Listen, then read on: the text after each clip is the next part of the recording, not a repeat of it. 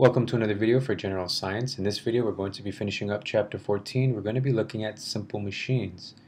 So the first question that we're going to discuss in this video is, what are the 6 types of simple machines? We have a lever, a wheel and axle, inclined plane, wedge, screw, and a pulley. On top of that, we're also going to be looking at what determines the mechanical advantage of each of these types of simple machines. So let's go ahead and get started with a lever. So a lever, there are 3 types of levers. Okay, you're very familiar with these in the general experience of life. You just may not realize it. Okay, so again, there's three classes of these levers. All right, I want you to pay attention as you're trying to differentiate these 3 classes. Pay attention to number 1, the fulcrum, the position of the fulcrum, and the direction of the forces. Notice here that the direction of the input force, the force that's applied by the person, is on the far right, or on the end anyways. So that's my input force, or my input arm, and then notice that the fulcrum is in between, and then you have an output force. And the real life experience that best fits this particular type of lever is opening up a can of paint. Okay, now let's look at the second class lever. Now let's look at second class and third class together. Again, notice the position of the fulcrum. The fulcrum is on the outside of each of these. Okay, and the force arms are on the outside, okay? And the direction of the forces are also in the same direction, right? So your input force is up, and so is your output force.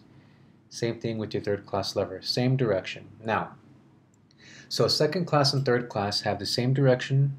The input force and the output force are in the same direction, and the fulcrum is on the outside. But notice now that the output force in the second class lever is in the middle. Let's call that the second position for the second class lever. So you notice your input force is on the outside, and in between you have output force, the second position, and then your fulcrum. Now look at the third class. Third class, that output force is in the third position on the outside. Okay? So third class and second class levers have the fulcrum in the outside, right?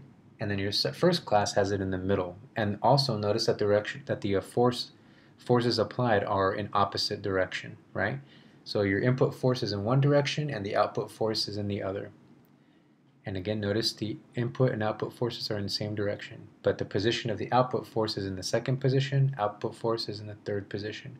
So the real life experience that best illustrates a second class lever will be a wheelbarrow. So just think of how you lift a wheelbarrow. You lift it up by the handles, and the output force, that force is applied to the middle position, and then your fulcrum, which would be your wheel, is on the outside. And then the third class lever is best illustrated by a broom, okay, sweeping up a floor. So the fulcrum is the position that's closest to your body, okay, that's the position, that's the fixed position, and then you're applying the force in the middle position, the second position, and then in the third positional force is the output. That's where the work is being done. Okay, so that does it for levers. Oh, actually one other thing. So to identify or to quantify the ideal mechanical advantage, how much actual mechanical advantage you're applying, you want to divide the input arm by the output arm, okay, or the input force by the output force. Okay, so the longer that the arm is, the larger that numerator position will be, the larger your mechanical advantage will be, the easier it will be. So if I kind of go back to my my first class lever, think of the screw that's opening up the can of paint. If you use a tiny little screw compared to a really long screw, that lever arm is going to be much longer with a longer screw, and you'll be able to apply much more output force, and it'll be easier for you to open that can of paint. Okay, so again, the formula would be input arm divided by output arm. All right, let's take a look at the second, the wheel and axle. Wheel and axle, you'll be familiar with this in the wheel and axle actually of a car. Okay, the wheel, getting behind the wheel, driving a car. So when you think about the wheel that you're maneuvering with your hands while driving a car, that radius is much larger. That radius is much larger than the radius of the actual axle that's going into the drive shaft itself, that's going into the engine that turns the wheels. Okay. Another example would be a handle, okay, on the doorknob. So you think of the wheel, the position where you actually put your hand in and turn, and then you think about that connecting arm. Okay, that axle is much smaller than the radius of the wheel that in which you grip and turn. Okay, so the larger that radius is on the wheel, okay, the larger that radius is, and the smaller the radius of the axle is, the less work you actually have to do. Think of the car. I mean, can you imagine think of all the weight that's on the wheels themselves? Okay, so I mean, this is power steering. There's a whole set of technology that goes behind what makes turning a car so easy. But you think of the ratio of the wheel that you're turning and the wheel of the axle that's going in. That creates a mechanical advantage that allows you to turn the wheel much easier. Okay, so you would find this out by dividing input radius, the wheel, divided by output radius. Okay, so the larger the input radius, the larger that wheel radius is, the easier it's going to be to turn. Okay, all right, let's look at inclined plane. Now, inclined plane we won't spend too much time on because we've actually discussed in the previous video. An inclined plane would be best illustrated by how you move things from your house to, let's say, a moving truck. Okay, so imagine moving that wheelbarrow directly from the ground up to that top plank position, the horizontal position.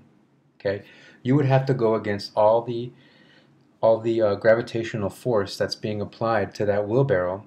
Now, if you actually roll that wheelbarrow up the plank, up an inclined plane, the gravitational force that's pushing the wheelbarrow down to the ground is actually being lessened. It's being distributed throughout the entire inclined plane. So the longer that the plane is, the more that force is being distributed, the less force you'll have to apply to move that wheelbarrow from the ground up to where you want it. Okay. Now again, if you recall from the previous video when we talked about mechanical advantage, the trade-off between this is that the distance is greater from ground to the horizontal position. So you kind of trade off the distance to the amount of force or work that you'll have to, or just the force that you have to apply. Okay, so it's a lot easier to get that wheelbarrow up, but you have to travel a longer distance. Okay, and the longer that inclined plane is, the less force you have to apply to get that wheelbarrow up to that position. Okay, so if you recall this ideal mechanical advantage ratio, distance along the plane divided by the change in height. All right. So the longer the distance, the more ideal mechanical advantage you have. The more that simple machine works in your favor, the less work or the less force you have to apply. Okay, so let's take a look now at wedge.